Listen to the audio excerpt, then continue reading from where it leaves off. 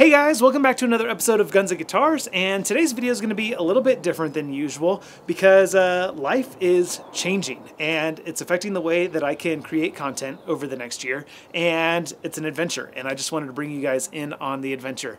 Some of you guys have probably already noticed that my content has changed pretty dramatically over the last couple months, so I'll clue you in as to why and what's going on in the future for us. So I'm Dan, this is Guns and Guitars, let's get started.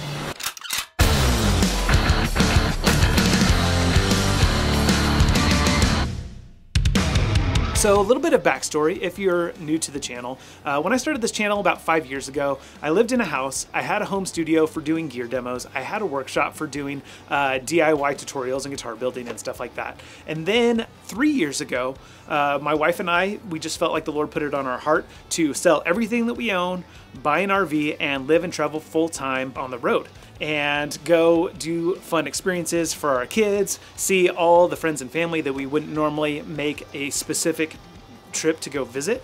And it's just been amazing. God has blessed us in incredible ways, and He's continued to bless the channel despite the challenges that go along with trying to do a channel like this out of an RV while traveling, right?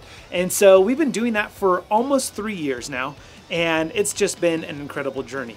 And now the Lord is leading us to something new. And so the first thing that you probably noticed over the last couple months is that I've been investing in some bigger, badder equipment for guitar building and manufacturing, equipment that's not necessarily practical to store inside of a motorhome and travel along with. And so while we are still currently living in our motorhome, we are doing so more stationary. And so that's probably the second thing that you notice is I typically show off where I'm at when I'm building guitars and product reviews and stuff like that, because it's fun and exciting to see, you know, if I'm close to your guys' hometown or whatever. And so lately you haven't seen any of that because, again, we've been stationary. Obviously, I don't need to talk about every single factor that's influenced this decision. You know, obviously the cost of travel and the cost of fuel has had a pretty dramatic impact. But really, more importantly, we feel like the Lord is calling us back into a tight, consistent community that our kids can grow up with consistent friendships and relationships, and to be a part of a local church and serve and worship the Lord in a consistent community as well. So part of the journey traveling the US over the last 3 years has been, you know, where do we want to settle back down? And out of all the places that we visited, you know, we visited a lot of really cool places. We met a lot of really cool people, but the place that we think is the coolest and has the coolest people is right back here in northern Arizona where we started. So we started searching around for a home in the area, and you know, I'm gonna give you the real Cliff's Notes version of this. The housing market is just crazy right now, and we can't even afford to buy the home that we sold a few years ago to do this lifestyle. So we were just very disheartened by that. And the Lord opened up an opportunity where we never would have expected. Recently, one of our good friends became a manufactured home contractor, and he actually offered to get us into a brand new manufactured home at his cost, which is crazy because he's saying no to a lot of money. And it's really just opened up a door because we could not afford a house without this option on the table. And so he's getting us into a home for way below what it's going to be valued at when it's done. And so it's just a huge blessing from the Lord. And so I'm happy to say that we found an acre of land outside of town that we absolutely fell in love with. And we just closed escrow on it a couple weeks ago. So now we get to start the exciting construction phase and getting the land prepped and ready for the manufactured home. But there's a lot more cool things about this property than just the fact that we can put a home on it. And it is really going to change how I'm able to craft content over the next year. And it's very exciting. And I want to bring you guys along on the journey. So let's go out to the property now so I can show you what's going on. Here we are. Isn't that just beautiful? Sorry about the wind, nothing I can do about that today. But more importantly, check out this view. Where I'm standing is going to be the front view out of our home. Right along this fence line over here, that is 640 acres of state trust land. So on this side of our property, we should probably never have any neighbors. So our property goes just to the end of this easement right here on the other side of that shed, which we'll talk about in a second. And then just up here on the other side of where we are parked in this driveway, this is going to be where the front of the house is.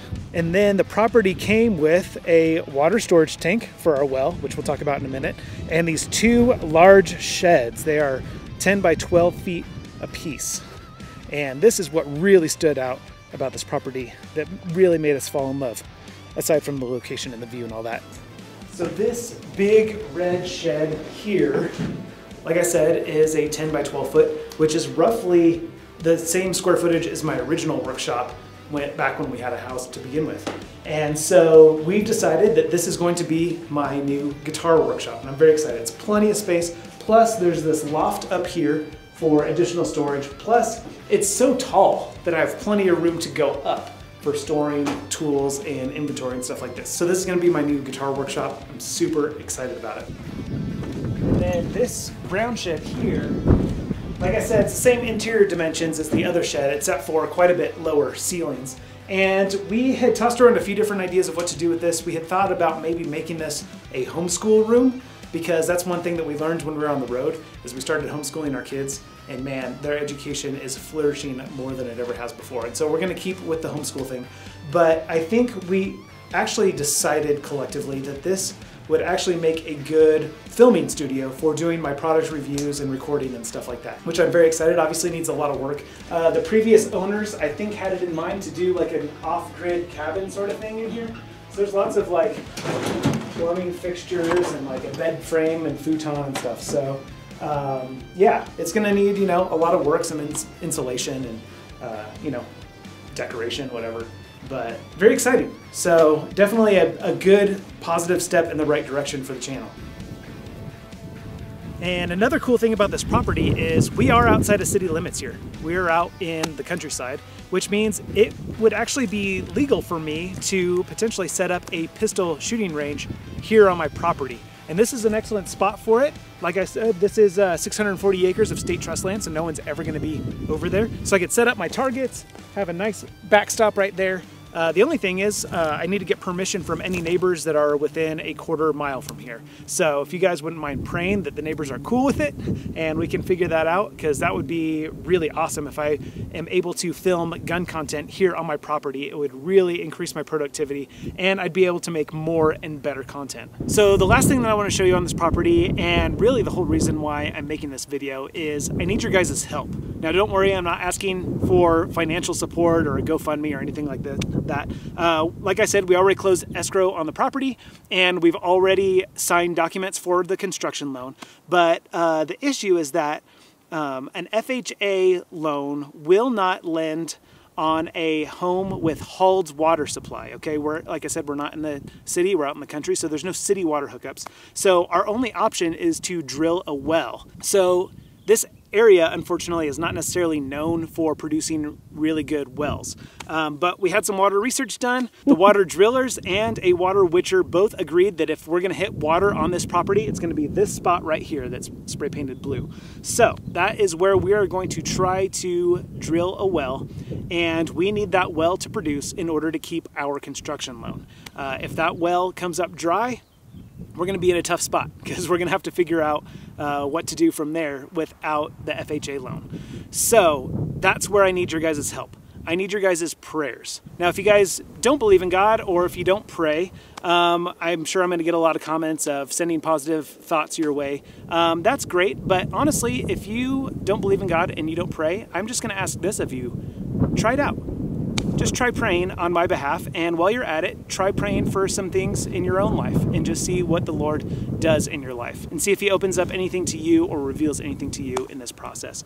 But like I said, we need water in order to go through with the whole construction process and keep this property. So when you guys are praying, if you wouldn't mind just adding a quick prayer for us to find water on this property, we would super appreciate it. Now, obviously the first stage is going to be drilling the well, because if the well doesn't produce, we can't do anything else. But even still, it's probably going to be 6 to 8 months or maybe even a year before we can get this manufactured home planted and ready to live in. So that means over the next few months, content is still going to be a little bit different. And that's what I'm going to talk to you. So let's go back to where we are currently parked, and I'll tell you a little bit more about content coming up. So for now, we are still just parked on the side of my father-in-law's house that was supposed to be very temporary while we found a place to live.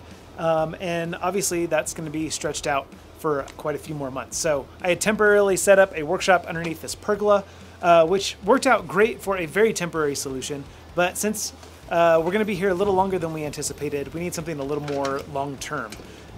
mostly because it's just not fair to my father-in-law. I know he wants this area to be, you know, a hangout spot, not a workshop. So I think for the next 6 months or so, we're gonna set up a more permanent temporary workshop behind my motorhome. So be looking out for that in the coming months. Now, it's been really awesome over the last few years living and traveling in a motorhome. It's really forced some creative solutions for how I can create content, how I can continue building guitars from the road. And hopefully I've been an inspiration to those of you that have less than ideal circumstances. You've heard me say time and time again, you don't let your circumstances define what you are capable of. And so hopefully you guys have seen that. Now my circumstances are changing, so you guys get to follow me on this journey as I transition back from full-time RV living to stationary living.